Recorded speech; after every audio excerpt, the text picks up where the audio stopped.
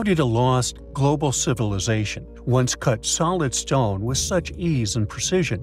Unimaginably large megalithic structures, laser-like cut stones, utilized within the baffling, polygonal masonry, not to mention the mystery surrounding the construction of the Great Pyramids. Many mysterious drilled stone cores can be found throughout Giza. These enigmatic tool marks can also be found at the incredibly ancient dolmen of Volkonsky in Russia, exposing the capabilities and clear technological prowess that this lost civilization, who we feel were possibly experiencing an ice age, had left in order to survive its fallout. Yet I digress.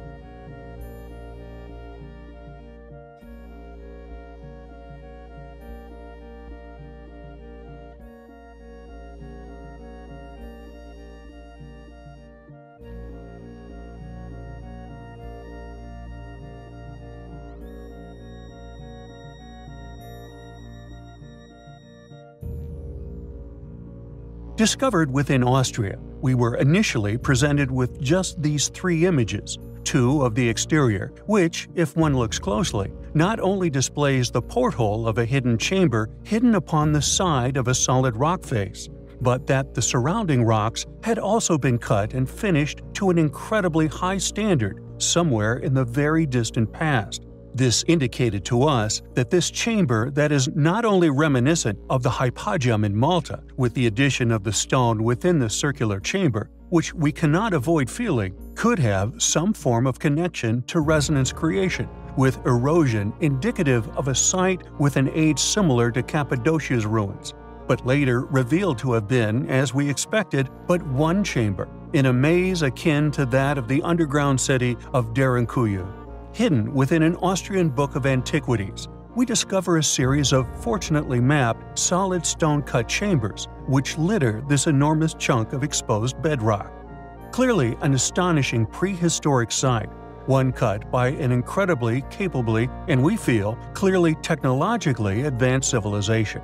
For why would a civilization with simple, primitive tools, such as those made of blunt or brittle stones, or soft, malleable metals, such as that of copper, go to such extremes in the creation of a maze of hidden chambers, each not only finished to an incredibly precise degree, but to have worked stones into unnatural shapes outside of these chambers, many serving no essential function as far as we can identify?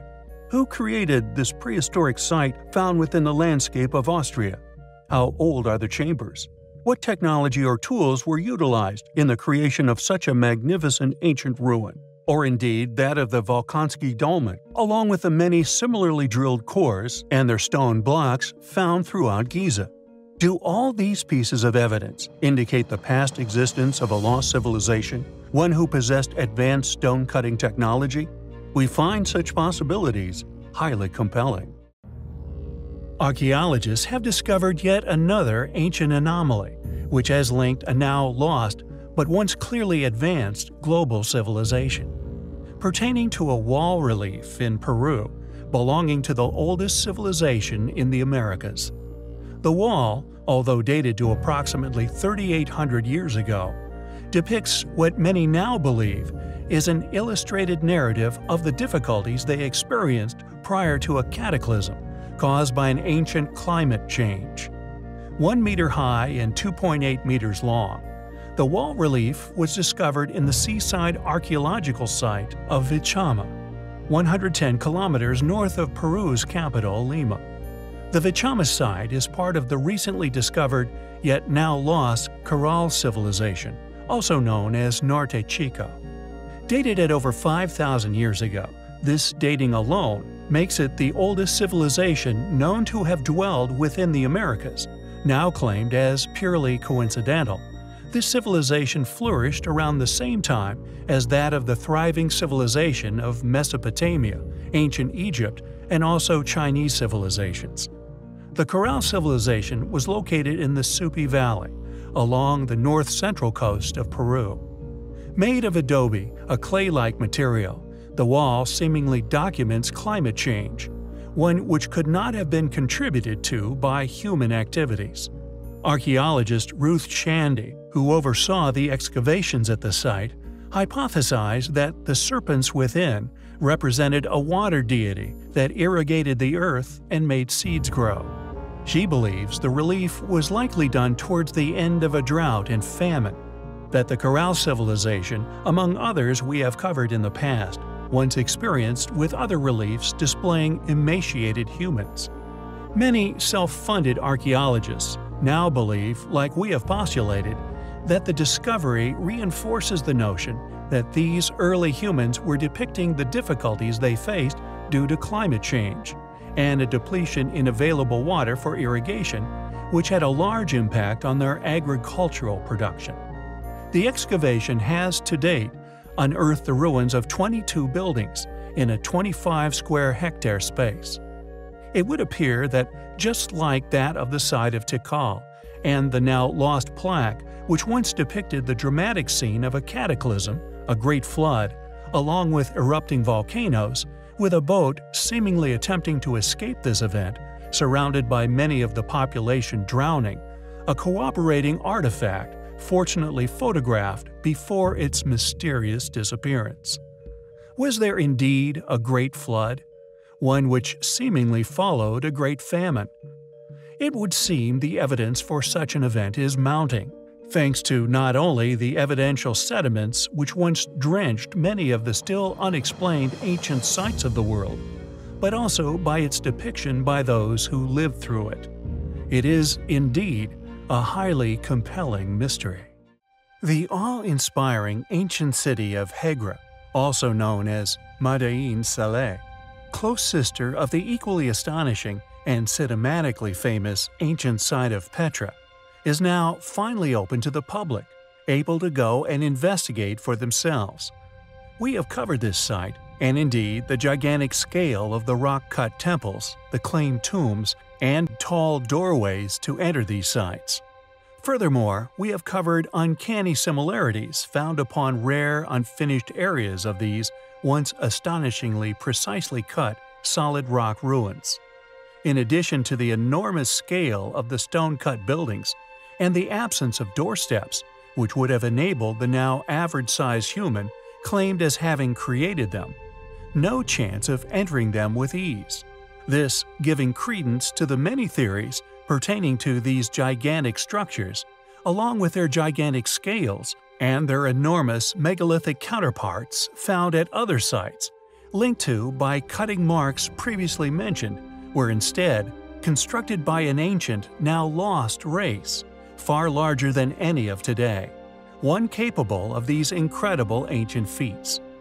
Could these structures have instead of, as so many, as indeed we have postulated, not actually built by ancient man, but were actually made by ancient giants? Not only with the muscular ability to have once lifted such enormous stones into position, such as that of the enormous megalithic stones incorporated into the Great Pyramids of Giza, found within the temples of Baalbek, Gornia Shoria, but also almost globally?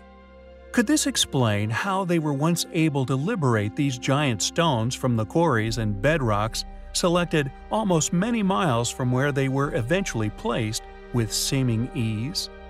How they were somehow transported, enormous stones high atop mountains, assembling them into the remarkably precise laid polygonal masonry that now drenches the tops of Peruvian peaks? How they once raised the ancient obelisk of Aswan? But I digress.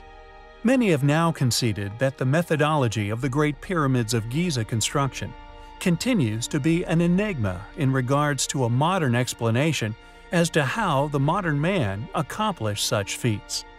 Could this mystery be linked to the cover-up in which many have claimed, and we ourselves encountered, in regard to the remains of this possibly lost civilization, smothered by the Smithsonian, one that we would now perceive as ancient giants? It is a hypothesis which would indeed be a fitting explanation for these mysteries, and a cover-up, the stifling of a reason for their continued inexplicability to modern explanation. It is a theory which we find incredibly intriguing. Froelich Gladstone Rainey was an American anthropologist, a master of narrative prose. He was the type of ancient specialist anyone in the field would have relished working with.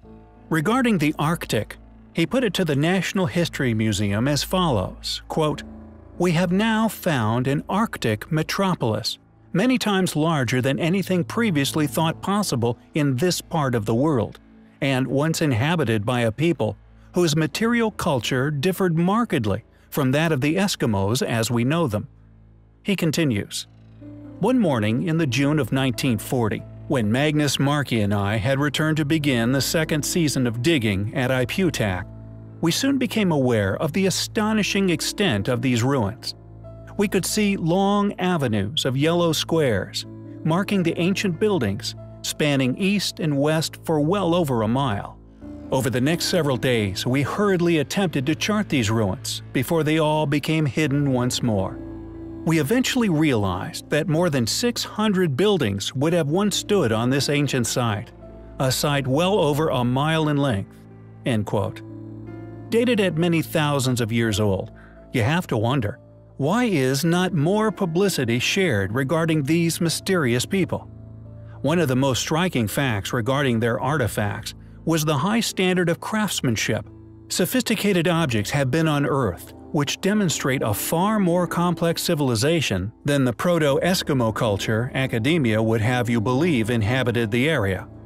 The architectural abilities of this mysterious group also far exceeds the capabilities of other ancient cultures, even as far as Mexico. The largest ancient settlement ever found to have existed in Alaska, it was even bigger than any Arctic coastal village in Alaska or Canada today. The town of Iputak would have once been home to more than 8,000 people. Just who were the Iputak people? How did they survive so successfully within an Arctic climate many thousands of years ago? Are we looking at a culture far older than we are told? Regardless, one reason to conceal such a fact would be the Bering Strait hypothesis, a hypothesis conveniently crucial to evolution theory, and one which numerous people have lost their careers over. Dr. Scott Elias at the Colorado Institute of Arctic and Alpine Research. As far as orthodox scholarship is concerned, the validity of the Bering Land Bridge route is not up for debate. Regardless of such cult rhetoric, the Iputak people are certainly an interesting and controversial bunch, and worthy of future study. We will keep you posted.